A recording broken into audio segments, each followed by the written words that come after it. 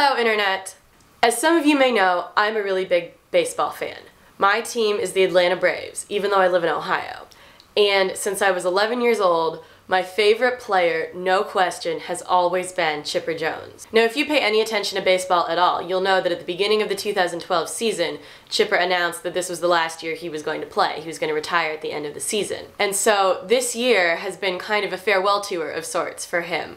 Just about every park he played in gave him some kind of gift or a tribute on the Jumbotron, the last game that he played in their park. And for Chipper's fans, it's been really awesome to see how much people all across the baseball world admire and respect him. He's a wonderful player, and people have just started referring to him as future Hall of Famer Chipper Jones. He won't even be eligible to be on the Hall of Fame ballot for another 5 years since he's just retired, but everybody knows he's going to get in. He's that good.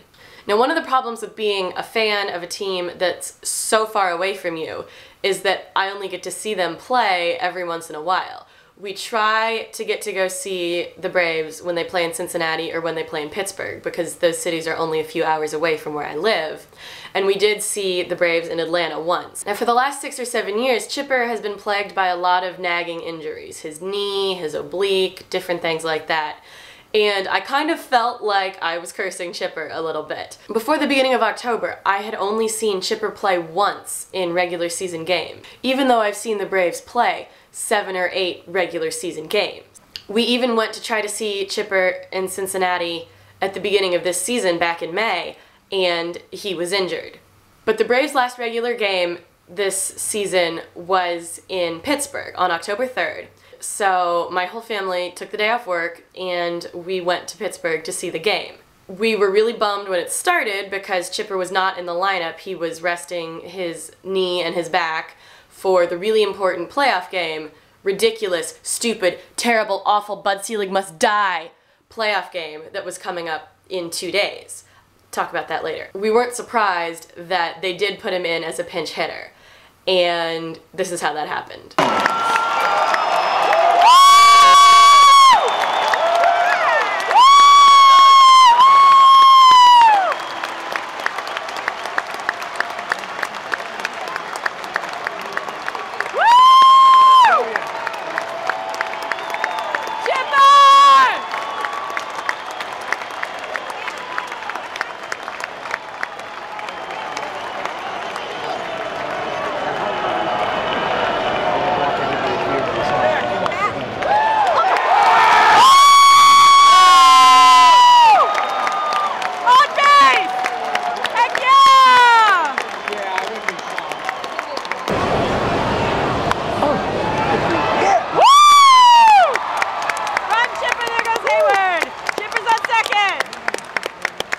Grandma, are you excited about this? Oh, yeah. I am so excited. Oh my gosh, I'm so excited.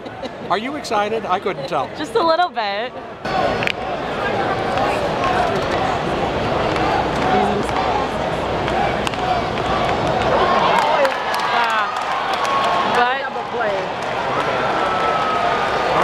That's okay though, it's okay. Chipper's on third.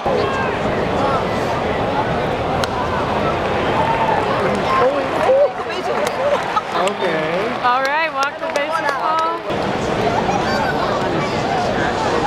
Oh! Yeah.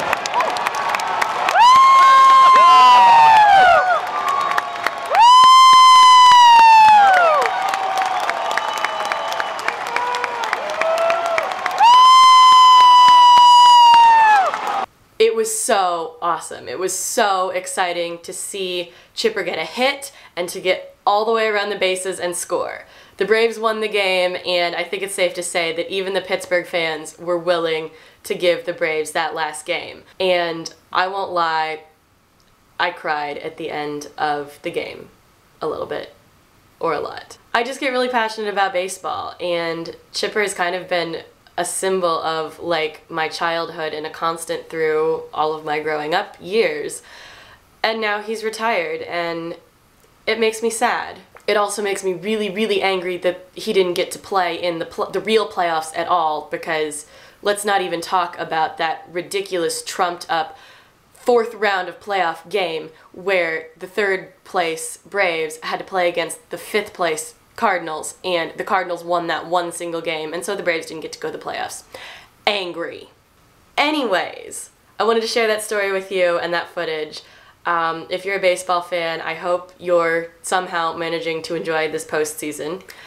And I hope you're all having a great day, and I'll talk to you later. Bye, everybody.